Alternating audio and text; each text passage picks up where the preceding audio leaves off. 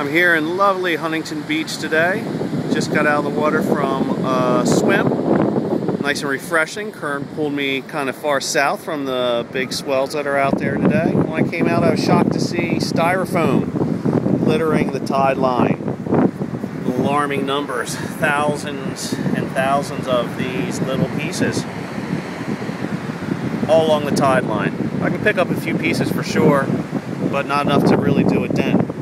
This is a good example of why we need to pass SB 568. Help protect the ocean, help protect the future. This bill would phase out foam takeoutware from restaurants throughout California. It's a much needed bill. It's not a job killer. It'll actually create green jobs because there will be alternatives made here in California. Looking at things from tapioca starch to agriculture waste.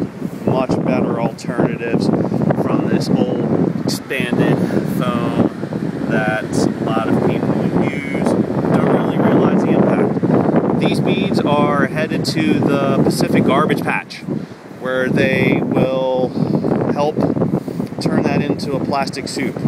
And it's an unfortunate thing that we're seeing. The impacts to marine life are great.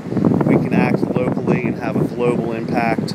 Representative Silva, Assemblymember Silva, we're calling on you. This is Huntington Beach, your district. We need you to vote yes on SB 568 for a cleaner California, for a healthier ocean, and for a better future. Thank you.